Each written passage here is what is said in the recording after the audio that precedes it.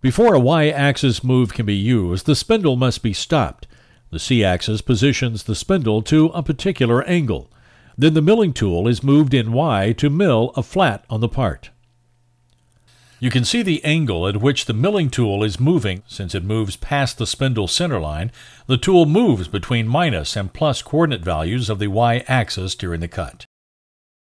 Mazak Integrex Addendum. The Mazak Integrex machine has a coordinate grid that is more like a machining center than a lathe. On vertical machining centers, the vertical up and down movement of the tool spindle is controlled by the Z-axis. The movement back and forth is controlled by the X-axis. With this milling tool in the tool spindle position vertically, up and down is the Z-axis of movement, and the left and right movement is the X-axis. However, on this model Integrex, the tool spindle can rotate to perform machining on both the main and sub-spindle. This rotation is controlled by the B-axis. This allows the tool spindle to rotate through 180 degrees. With the tool pointing to the left, the spindle is at 0 degrees in the B-axis.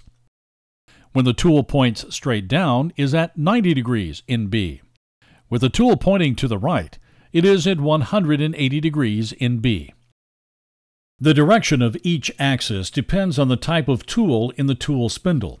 With this turning tool mounted and the B-axis at 0 degrees, the X plus direction is up and X minus is down. The Z plus direction is away from the spindle and Z minus is toward the spindle. With the B-axis at 90 degrees, you see that the axis directions remain the same. If a milling tool is in the tool head, as the tool spindle rotates, the coordinate grid rotates with it. Therefore, as the spindle is positioned at 0 degrees in B, the X plus direction is up and X minus is down. The Z plus direction is away from the spindle and Z minus is toward the spindle.